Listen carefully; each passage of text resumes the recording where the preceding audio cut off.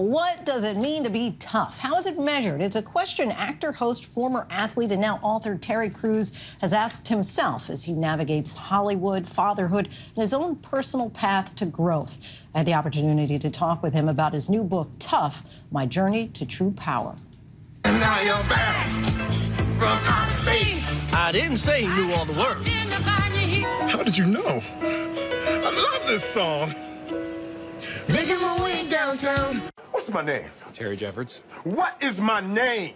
The Ebony Falcon. You know, I think that the first thing that struck me was that football basically saved your life. You credit it, anyway, with saving your life. You say that you took all your rage and you poured it out on the field.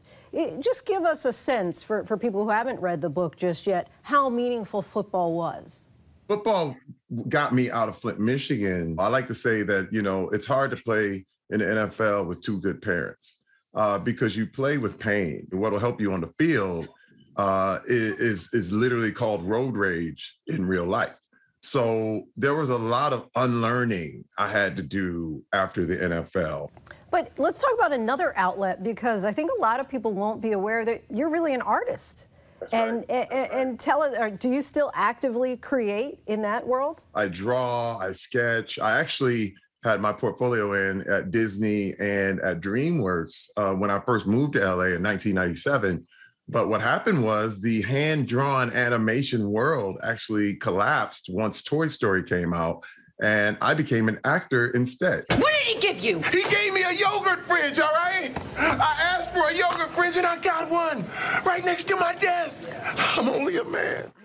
So I had an art scholarship before I had a football scholarship. So I was kind of forced into making a choice, either be an athlete or an artist, but I said I'm going to be both. And it actually helped me to kind of stand alone in a lot of ways. And you talk about being both, but really you're the three A's, right? The actor, artist, and athlete. And I also found it interesting you talked about Carol Burnett, which was a show I loved as well.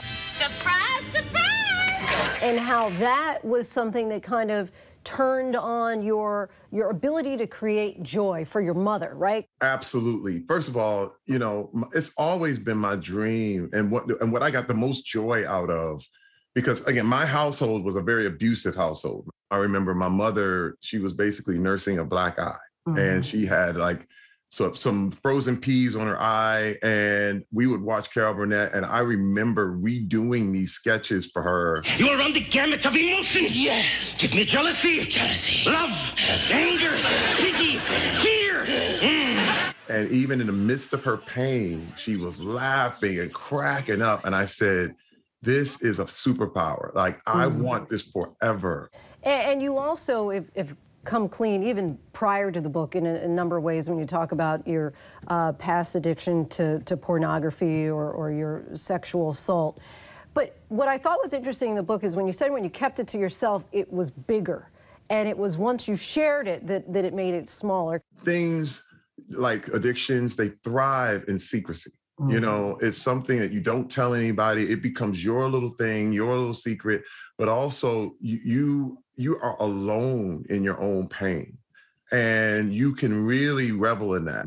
And once I decided to be transparent and vulnerable, it opened up a whole new world for me, because you have to understand, this is not the world of most men. Men tend to be very secretive. And I realized to kind of lean in and go into the wind on that, and it actually saved my life. And you write at one point in the book that your life is an open book. In fact, you're reading it right now. Was this cathartic for you? Things start to get much more clear the moment you start to write down what it is you believe and where you came from. The message of this book is really all about really getting into your own life and assembling things the way you want them to be. That's what I call true power. And you end the book talking about your mom and what she said to you, reflecting on her death, and a letter that she had written to you. Life is too short to be unforgiving, but I wanted to let you have your space. If that is what you wanted, all things are possible with Jesus Christ, and I believe in you. What reaction do you have to those words today? Oh, my goodness. First of all, you know, my mom passed away in 2015. And, you know, one thing I'm really, really big on is reconciliation. Reconciliation is my message for life. It's either between Black and white, between male and female, between Republican and Democrat.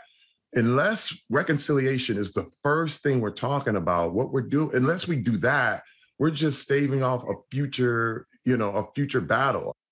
My mother was so special to me because that didn't mean we had to agree.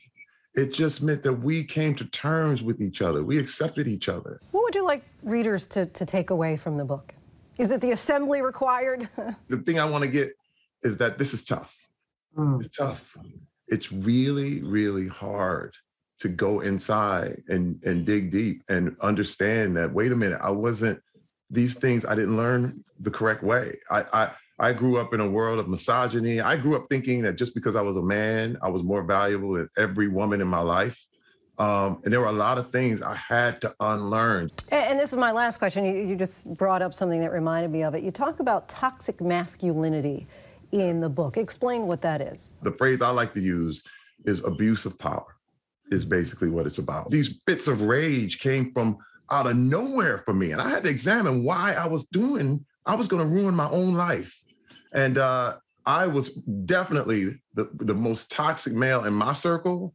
And I had to revamp. The day my wife said, that's enough, I've had enough, I'm out, I was like, oh my God, I know I need to change. There's got to be something different. Terry Crews, we thank you so much for opening up in the book and with us tonight. We appreciate your time.